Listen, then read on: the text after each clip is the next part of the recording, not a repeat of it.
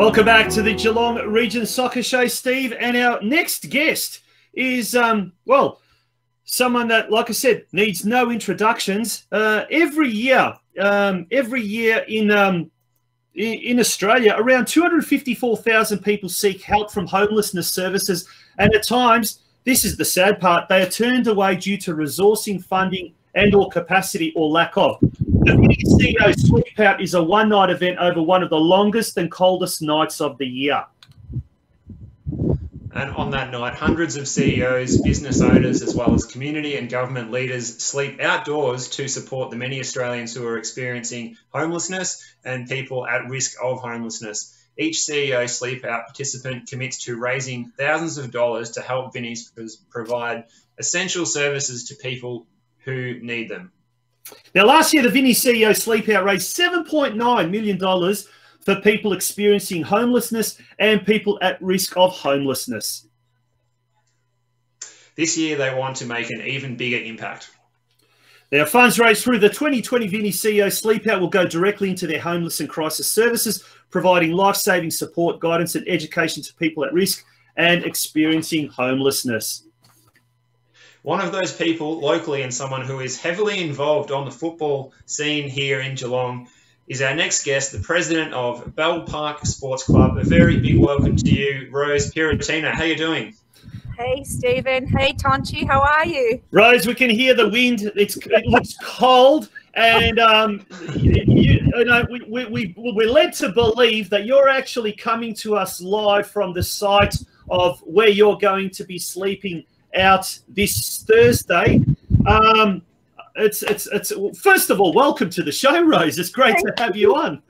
It's great to be on, guys. Thank you. Now, do tell us a little bit about the CEO Sleepout, because this year it's a little bit different, but you'll be participating for the third year running later this week. Yeah, so it's been, this is our third year in Geelong.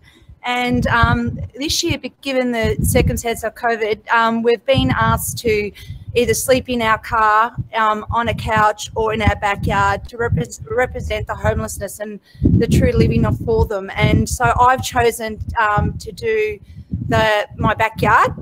And I tell you, it's not that warm out here.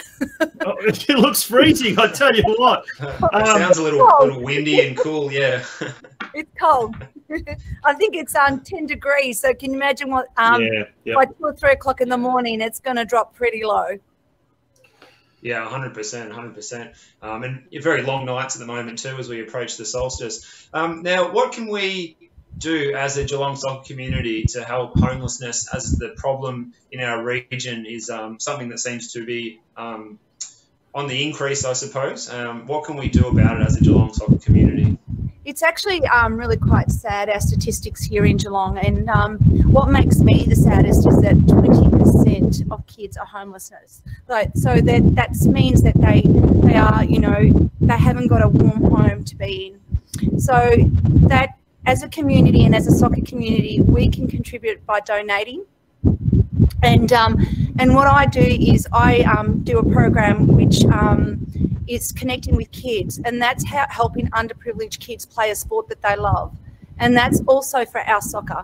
So, because that will help all underprivileged kids play soccer as well. But it's not just soccer, it's other sports as well, but soccer is definitely on the cards.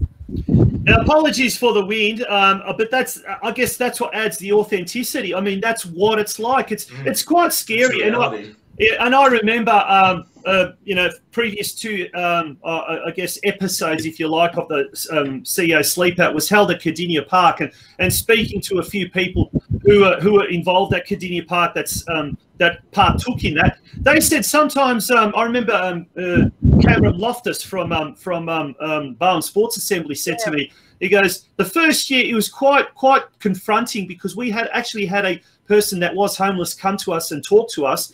And he said, sometimes it's the difference between 1 or 2 bad decisions between you living a perfectly happy, healthy, comfortable existence and being left out in the cold.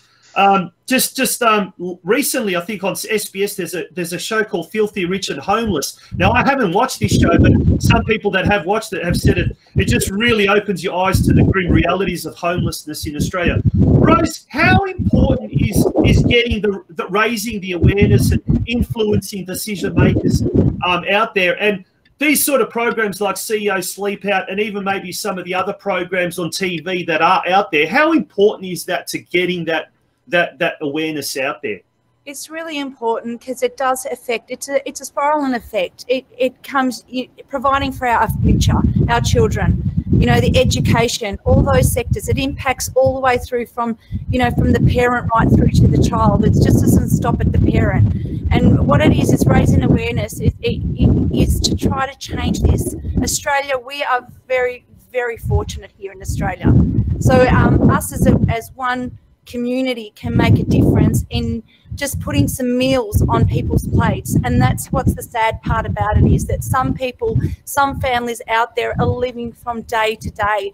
And Cameron was right. The first year I remember waking up, well, I actually didn't sleep, to be quite honest, and it was I fell asleep for about half an hour, and then I woke up again, and it hit me. It was so cold that night. It was one of the coldest nights in June in history, and it really hit me. And I remember tears just rolling down my face, because I only had to do that for one night, and I was going home to a warm bed. There are people there that do this every night, and that's what got to me. And then to realise that we have 20% of children in Geelong that do this, it just broke my heart. And just on that show, Filthy Rich and Homeless, I binge watched that sort of series on Sunday night. And if you haven't seen it, I'd recommend getting over to SBS On Demand. Just people should go and have a look at it, because I think, as you mentioned, Tonji, maybe one or two bad decisions might lead to it. But some of the people on there, it was actually through no fault of their own that they'd end up in this situation, just an unfortunate set of family circumstances or something else, for instance. Now, Rose, should the federal government's COVID recovery package be focusing more on social housing rather than the $150,000 renovations of homes to people who are already well off? Yeah, see, this is look, for me personally, it's a hard one to answer, because it becomes you know, what is right, what is wrong. But for me, I can say this: we need to put more investment in the people that need it, and that's the homelessness. That's all I'm going to say, because if you've got a home and you can feed, you know, you can put food on the table, and week to week, and you may be struggling, but you can still put food on the table. These people don't know where they're getting their next meal from. So the government needs to put some attention into that, because Australia, we shouldn't be in these circumstances. Australia is very blessed. Yeah, yeah. Before we move on to football matters, Rose, I just want to bring everyone's attention to the address right below me. So donate to a very worthy cause: www.ceosleepout.org.au/fundraisers/Rose Pirrottina /Geelong. Now, just tell us a little bit about how much you've raised, what's your target, and I believe there's a very, very special incentive for anyone who donates today. So tell us a little bit more about that. So far I've raised $3,500, and my target, I've already passed my target, because this year, given the circumstances of COVID, we understand that out there some people are doing it tough, and generally, you know, we might have in the past that we might have been able to be more giving, but given the circumstances this year, so we've lowered our targets. So today, if anyone donates to the link below, I'm going to match it. Oh, there you go. Fantastic, folks. Wow. So we want everyone here, we want everyone who's tuning into the show tonight and who tunes in right up until Thursday and watches the replay of this, make sure to donate. Actually, not about tomorrow. We want it tonight, because it will be matched by Rose. So that is. So yeah, match it, and I'll match every donation that comes through. There you go. Fantastic. An absolute fantastic incentive.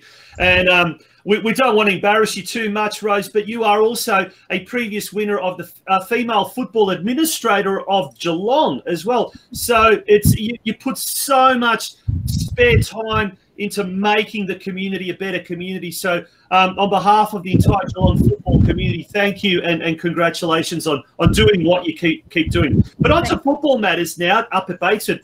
How has the committee at Bell Park been handling the shutdown period? And what have you as a group been working on during this time? Or has the club just been basically forced to hibernate? No, we haven't. We've actually, with this, one of the main things is that we wanted to stay connected with our community. So that was number one. We wanted to make sure that everyone was safe and that we're connected, and we communicated as much as we could, because as everyone knows, we were dictated, day by day what was happening. So that was very difficult to try to make any plans given the governance of it all.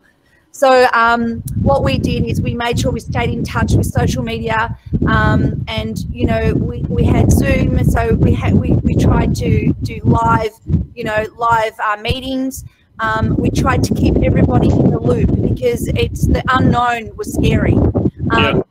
As the information came through our Facebook page, our Instagram, our Zoom meetings, emails, we tried to keep our members in the loop as best as we could.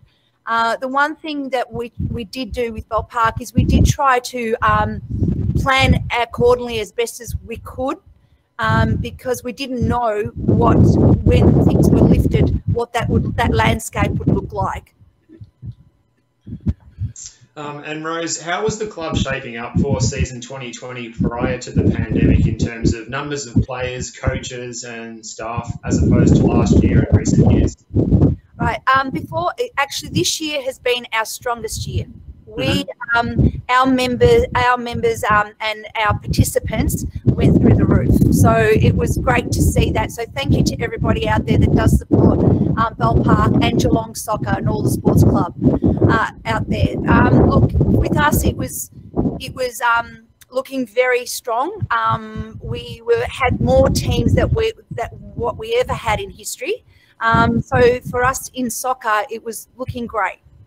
Now, what's the situation now? Like, are most of those players expected to return? And will Bell Park be able to field all of its teams, that it intended to once play does resume? Yes, we're lucky, Tonchi, because we've got 3 fields, as you well know. So we were able to cater for that with the restrictions. So we need to make sure that we keep everybody safe and healthy. So that's our number 1 priority, and our number 2 priority is soccer. So so what we're doing is making sure that everyone, we've got a schedule in place. So that's what we did, the planning, and making sure that the season moving forward that is sustainable, and keeping and reassuring everybody that, because it is a bit scary going into, given that we were locked down and now we're going back into training and soccer and so forth. So numbers, some people have decided not to play soccer for this year. It's understandable. Absolutely. It's so scary. We don't know. Numbers increasing. So with that, but they haven't dropped off dramatically. And I can honestly tell you, it hasn't been, I think that so far we've only had probably 10 people that aren't returning. So that isn't a big number. That's very good. So by the sounds of that, Rose, the club will be able to field all of its teams that it intended to this year once play does resume? Absolutely. Yeah, we're strategizing with the technical development group. We made sure that that's what we did, and we had a strategy in place, and we also had a schedule in place as well. I guess off the field, Rose, given the recent investment in renovation to the social rooms at the club, which was completed, I think, at the back end of last year, has this current pandemic shutdown come at the worst time for the club? Is it a time when the club was really going gangbusters and now things are just sort of really stuffed things up? Tonchi, I don't think you could have put it any better. What else are you going to say? You can't sugarcoat it, can you? Straight to the point, Tochi. Stuff that up. Oh, that's what I can say to you. Look, to be quite honest, last year we were closed. The club rooms were closed. Let's be specific. Because of renovations, and well, we had a business plan in place with that, and we started off January really strong with our events. You know, all the our pavilion being rented out. You know, in the way of people wanting to have their functions there, because it is newly renovated. But this has done is actually put us in. It is in a very stressful situation because the income stream has stopped. Yeah, absolutely. And speaking of changes around the club to the infrastructure, what is the update on the new female-friendly improvements to change room facilities at the club? Yeah, so we've been going, David Seekin and myself have been working very closely to try to get, you know, everything up to scratch. And we've just, I believe that we're at the building permit. I think that's just gone ahead. So things are, you know, looking, but, you know, we have to really put things into perspective as well. We've had we've had these 6 months of no income. So, you know, it may have to stretch out a little bit longer, or we may need to review that and look at our situation, because, you know, it's not easy just to come up with funds to finish a project. No, absolutely. And everyone says we're going to go back to normality as quickly as possible, and we're going to recover and be where we were. It's going to take such a long time, and particularly things like capital works and stuff like that. It's really going to take a lot longer than we hoped for. On that note, however, Rose, wishing you all the very best for Thursday night, and as well in the fundraising stakes as well. I mean, tonight's a good practice run, but geez, it looks cold out there already. And you know, here I am worried that my coffee has gone cold, and you're out there where it really is cold. But all jokes aside, it is a very, very worthy cause. We're imploring everyone that can. You know, obviously there are people that can't, and a lot of people doing it tough. But those that can, please. There's the website. Steve has also popped it in the comments section. So please get out there, help as much as you can. Any amount, big or small, is more than appreciated. And Rose, all the very best for season 2020 for Thursday night. And